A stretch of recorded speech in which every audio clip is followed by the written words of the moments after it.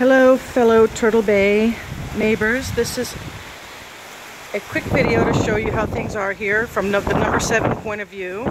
You can see some water is getting into some of the garages, but it's no big deal. Mine is kind of a big deal. Well, not a big deal, getting worse. It is actually flowing into my garage a little bit, but that's because I'm on an end unit and may not be graded properly.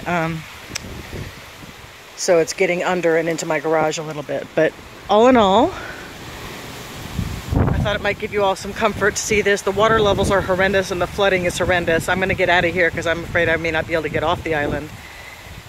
But I just wanted to show you everything is basically okay. Some debris from the trees down, and I guess we're expecting some more high gusty winds.